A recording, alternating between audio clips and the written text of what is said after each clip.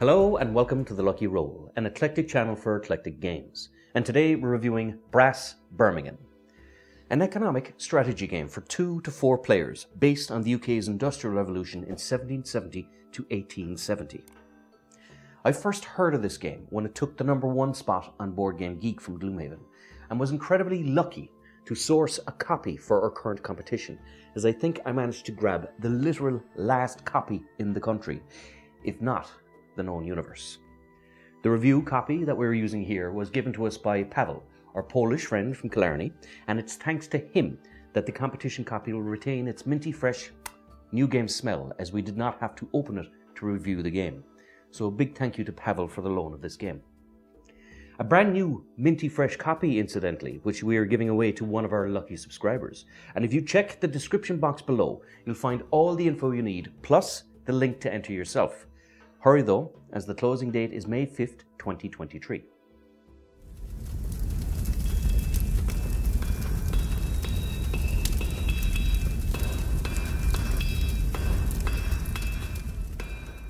Brass Birmingham is, quite frankly, an excellent marketing strategy game with a card drafting mechanic that covers 2 eras in the British Industrial Revolution: the canal era and the train era.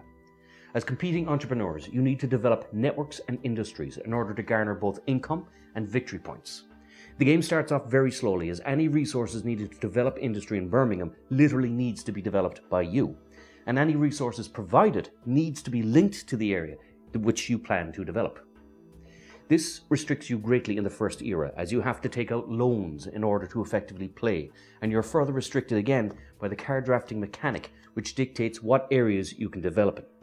In order to develop in Stoke-on-Kent, for example, you need to have the Stoke-on-Kent card.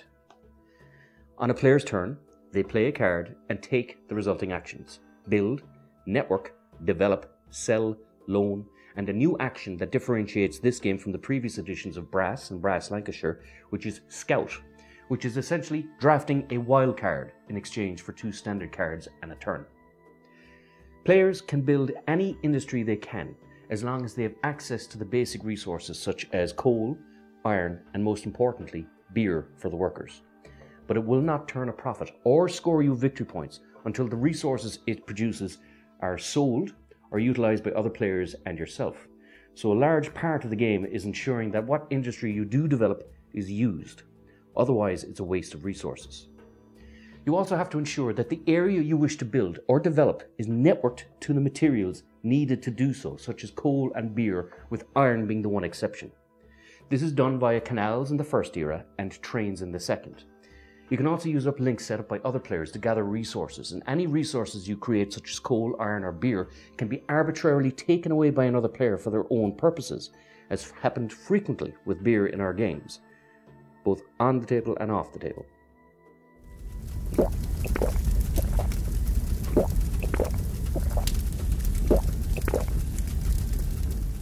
The other interesting mechanic worth noting is that halfway through the game, the links are reset and level 1 industry developments are swept from the board. So it's effectively a fresh game board with new opportunities, but better developed. So the second era has a much better and quicker start. Players score victory points by developing and building industries, by creating links, and can deviously score victory points by linking their networks to industries that other players are developing or have developed if they have the link icon on the token.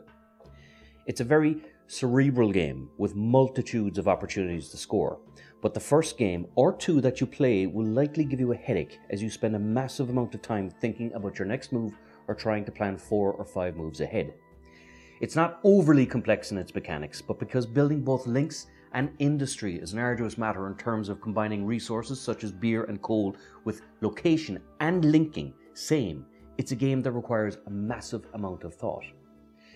This does give rise to analysis paralysis with players, but you spend so long planning your own move, you never really notice it in others. The board itself is double-sided, and the components are gorgeous. I would, however, advise you to invest in a custom storage insert in order to protect your components, as there's quite a lot of them, and the loss of one of them would impact the game. There are several level 1 or 2 tokens for players to develop, and one missing would give an unknowing player an unfair advantage.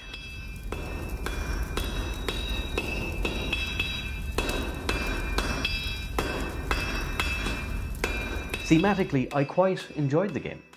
The sense of sparseness in the first era is quite apparent, and the sense of satisfaction in the second era is quite rewarding, as you do literally feel like the industrialists from the 18th and 19th centuries who developed this land from nothing. The board also has great replay value, as the markets that you sell goods to, such as manufacturing, are randomly assigned to the board with tokens that are turned face up at the start of the game. This, combined with the random location drawing from the card drawing mechanic, prevents players from developing a repetitive, effective strategy for every game, and instead forces them to think on their feet, as it were, and score points as the board develops. I found this to be an excellent game, but quite heavy every time I played it. A very rewarding but tiring experience. If you set this game up for your game night, it'll be the only one that you play. But nonetheless, I can see how this genius little game is the one that finally dethroned the mighty Gloomhaven. So until next time, this is Sean from The Lucky Roll. As always, if you enjoyed these videos, please like, subscribe, all that good YouTube stuff. And until next time, good luck, God bless, and a one-way ticket to Birmingham, please.